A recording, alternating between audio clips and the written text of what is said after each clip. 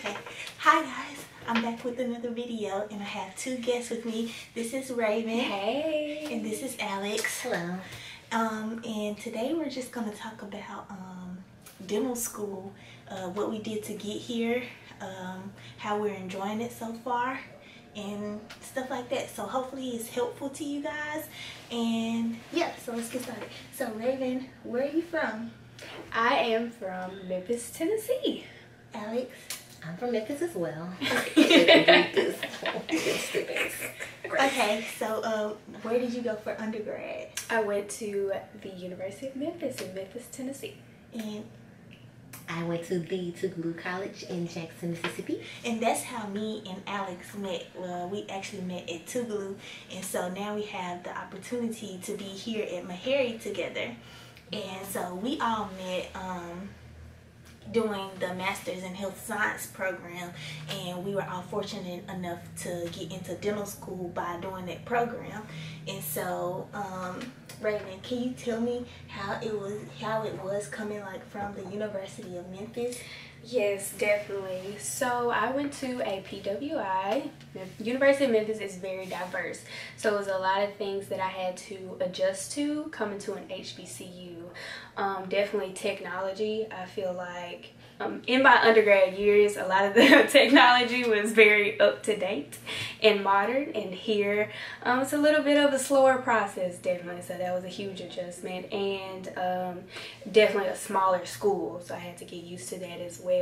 Being in a class with only 40 people as opposed to maybe 200 or 300. So that was a big adjustment for me as well. And Alex, coming from an HBCU to another HBCU, like how did that help your transition?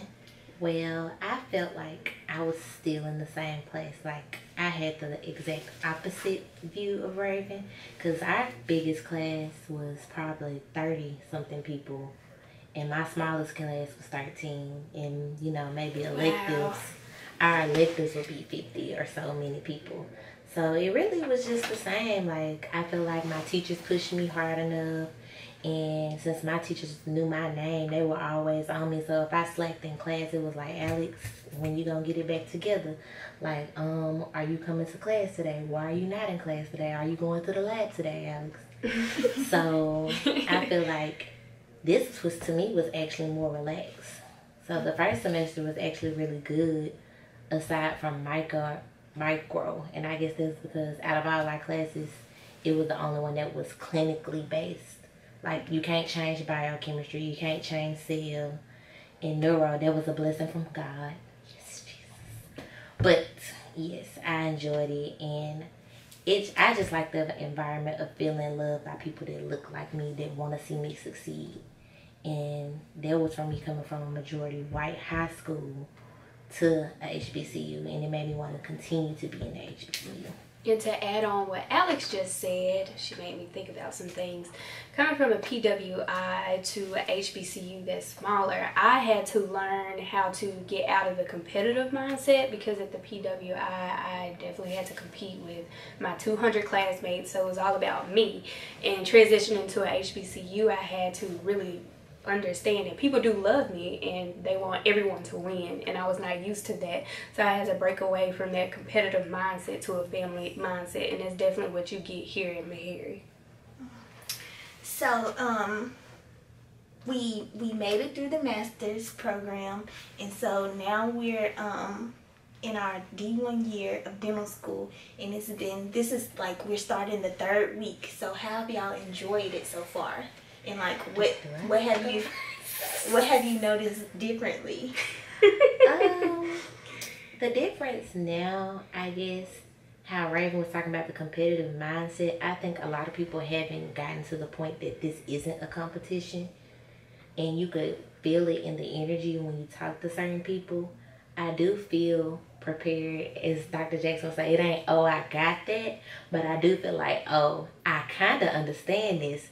So now I feel like I got a little leverage room to Definitely be comfortable just a little bit. Mm-hmm. Like, and then especially looking at familiar teachers with familiar faces and the same PowerPoints, I've seen this before. Right. So Alex, there's no reason you can't get this time if you didn't get it the first time. Definitely. Once, Never again. Oh, I definitely feel the same way as Alex. It's only the 3rd week, so it's only so much we can say to you guys. Get back with us probably in the fall semester, and I probably have a different story for you. White coat, August 11, 2017. But it's been a breeze so far. Not a breeze. But it'll definitely pick up in August. The master's program definitely has prepared us thus far. So, yeah. And just to add, since Kelly said the whole point of the video is to help you, I've came to this new slogan in life, and that is just to trust the process. Like, I'm pretty sure both of these young ladies to my right, they can agree that we might have thought we was ready for dental school, but when we got into that master's program, it was like, okay, God, I see what you did there. Yes, I wasn't ready. Mm-hmm. I was not prepared. So that really did put me in a mindset of being a professional. Not saying that if I would have gotten a dental school, it wouldn't have been great, but it's probably going to be a lot better since I did do the master's program. Mm-hmm. Yes, and so to break down what Alex was just saying to y'all, to me, I was the type of person that felt like if I saw my peers kind of fast in the process, I felt like I needed to match that. And when I didn't, I felt like I was either incompetent or I wasn't doing what I was supposed to do. So being pushed back and having to do a master's program before I actually got into dental school, I was really down about that. But as she said, going through the process, it made me realize, wow, I was not equipped with the tools that I thought I was for dental school. And after we've gotten out of the program and going through our 3rd week of dental school, it's definitely helped. So it's not about timing. It's not. Like, it's not. To find your own pace. Yes. Don't work harder, work smarter. Sure. Definitely. And so, I know, like, maybe it's some people that are preparing to go to dental school. So, like, what did you do to prepare for the DAT, maybe? And if you have any words of advice to give them? Do you want the first and the second time, or just the second time? Trust the process. Trust the process. So, like, tell them where you went wrong the first time and then what you did right the second time you took it. Honestly, I felt like I lacked the knowledge of knowing that how rigorous it would be to study. Like, at first, I didn't know studying literally had to be my job. So I was doing an internship. I was working 12 hours a week at PetSmart. And I was still, you know, relaxing on the weekend. You know, I would maybe study 2 to 3 hours a day. And that was the first time. And I felt like I waited too long. Because classes like general chemistry and organic, and even though trig wasn't on there much, those are classes that I took freshman year. Right. And I took the DAT the summer after my junior. What were you going to ask me? Yeah, that's what I was going to ask you. When did you take it? Yeah, and I took it the summer after my junior year. So that was before my senior year. So even throughout the whole senior year, I'm trying to graduate. And at the same time, I'm going ballistic with my head cut off. Because especially that last semester, I took 18 hours the last semester and then I was rushing to take biochemistry just in case I was going to need that to get into the dental school. It's like I wasn't informed on a lot. So the second time around, I made sure I wasn't working. I took the Kaplan course, and this is aside from me giving advice.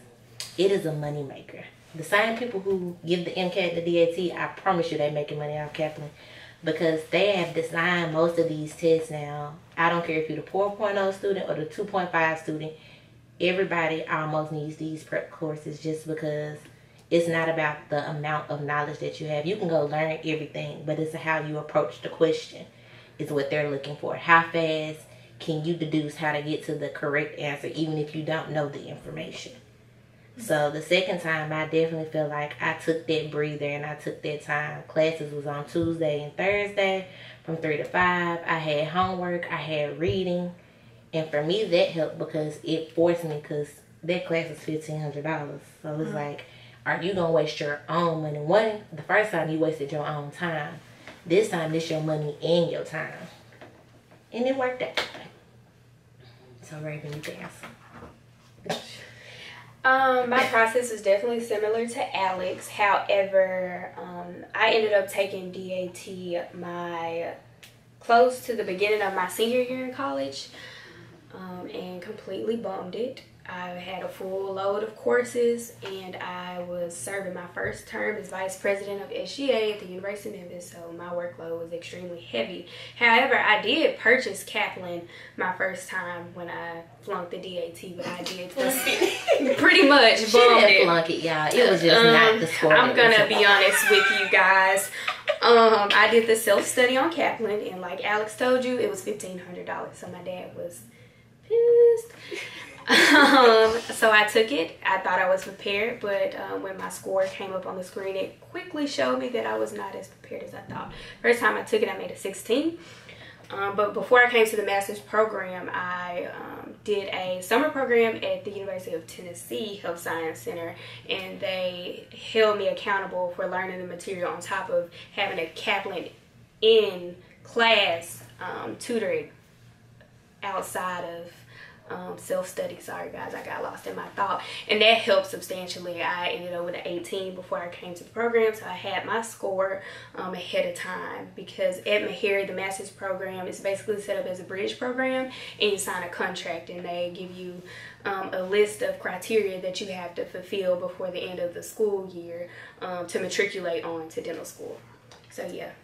So yeah, I took the DAT 3 times, and they say you can only take it 3 times. Trust the process. Trust the process. So the first time I took it was the summer of junior year, and I was doing research, and so I like pulled out some study material the night before the test. And I was like, PAT, what's that? And so I was trying to learn how to do PAT the day before the test. And I was like, I already had these classes, so I don't need to study that. I'm supposed to know that. I'm a biology major. And so I went in, took it. First time I took the test, I made a 15. That was truly like me not prepared. The second time I took the test was, I want to say December of that same year. I took the test in June, and I was like, man, that test was easy. I can just study this time and take it again in December and be good. So I studied, and I use the term very loosely, and I went into the DAT in December, and I made a 16. And I was like, well, at least I went up a point. And so coming to Meharry and doing the master's program, if you didn't have the score that they required, you had 5 weeks between during the Christmas holiday. So between Christmas and New Year, they give you 5 weeks in your tuition. You pay for the Kaplan class, and yeah, and you have a teacher that comes like twice a week. And so after taking the Kaplan course and studying, like I studied like it was class, so like I actually studied for real this time, I made an 18. And so it's true what they say, like you get out what you put in. So yes. I did well that time. So yeah. I forgot. Where's 18 crew. Yes, I didn't. I feel like this was like a commercial for Kaplan. I'm sorry, I just did I it for mean, so if you don't have your score the first time, don't freak out. Stay motivated. Realize that this is your dream. Trust the process. Take some time off and study. Try to eliminate extracurricular activities, hanging out with your friends, maybe having a job. Take about a good 6 to 7 weeks to solely study for the test, yes, and you will see results. Learn when to say no. Definitely. Like some people still don't know how to say no. And so this was just like a little video to maybe like give some motivation or encouragement to somebody who needs it. And like we said, this is like only the first 3 weeks of school. I'll be sure to bring them back again. Yes. Oh, so, and the only thing I want to add before you conclude the video, also, if there is anyone that is freshmen or sophomores, there are dental internships, but you have to find them. I was very upset because it was my senior year when I found out about certain dental internships that are paid stipend, $5,000 a summer. They paying you.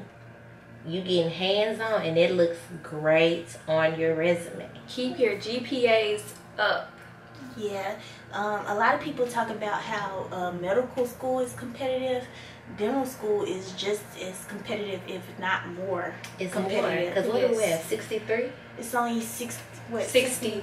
It's 60 something dental schools in the United States, and it's way more medical schools in the United States. And of those 60, most are in state only. Yes, and a thing to keep in mind is that outside of your motivation and your drive and your love for dentistry, these dental committees cannot measure your love. So unfortunately, they decide based on numbers. So make sure your GPA is high and your DAT is 18 and above to ensure that you will be a competitive candidate for a DAT. I mean, to get into dental school. So thank y'all for watching. If you would like to subscribe to my channel, go ahead and click subscribe, and like and comment on the video, and I'll have more people who look like us. And next time you'll see this beautiful black woman in a nice clean White coat. Yeah, Coming back in August. black people in white coats.